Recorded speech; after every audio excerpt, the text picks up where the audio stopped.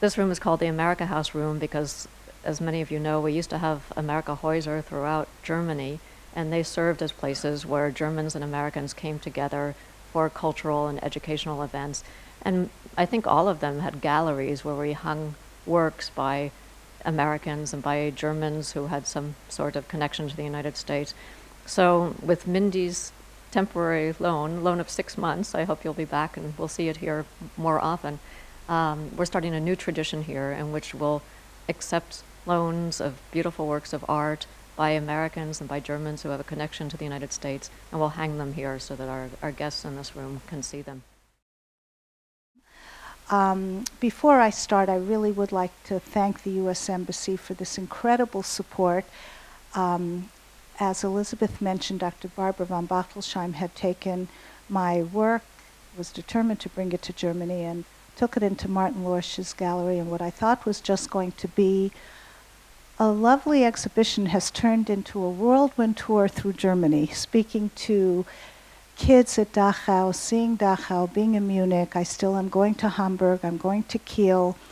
And when I actually met the German ambassador in Washington before I left, I think this is really funny. He said to me, "You make sure to ask a lot of questions."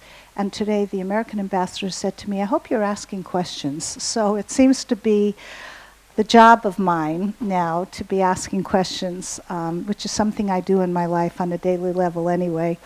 But I'd like to thank you all for being here. And you have the catalog. I'd love for you to go see the work. And I think the work might even have a deeper meaning for you after we go through. What I'm going to do is speak for just about 20 minutes. I put together a presentation of work that really spans 30 years. And it's not just 30 years as an artist, as a painter, but really a Holocaust survivor's daughter trying to live a life.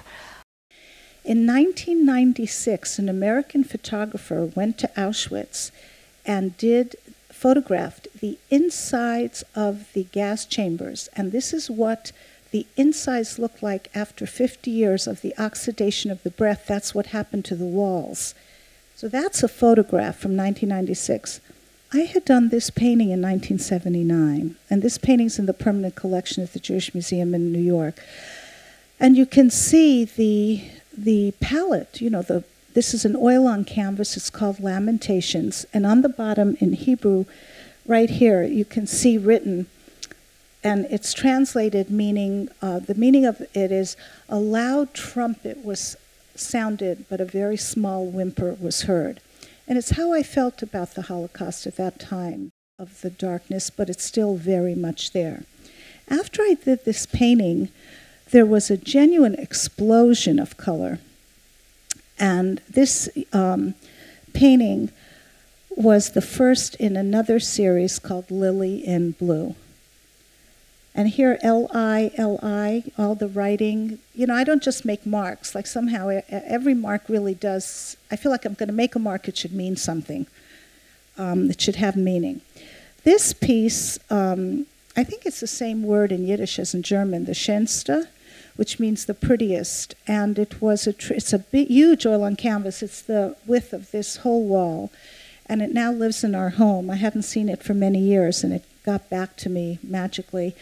And this was, to me, the absolute joy and beauty of what I really was raised with in reality. Not the Holocaust trauma and the anxiety, but the reality of being a child growing up in America in a lovely home and with a beautiful life. But then it came back. And I really, really struggled the year I made this work. I went into a deep depression after doing all that colorful work. And I start each work writing what I'm thinking and feeling on the work. And this piece is called Who's the Driver? Because I felt that I was really being driven to still talk about this, this darkness, this sadness. You don't grow up in a Holocaust survivor's home without being aware that they experience such sadness and such tragedy, and you spend every day of your life trying to make it okay. I feel very strongly in closing that it's not just about the survival of beauty, but that we really have to transform this legacy of loss. I know that the Germans struggle with their legacy, and the reality is we're now in third, fourth generation, and they can't be blamed. I didn't like to be blamed for anything I didn't do. And I think for the survivors who are starting to die out, we can't remember them just as a sack of bones in Auschwitz. They had lives before the war, and they created beautiful lives and meaningful lives after the war, and we have to honor that. Thank you.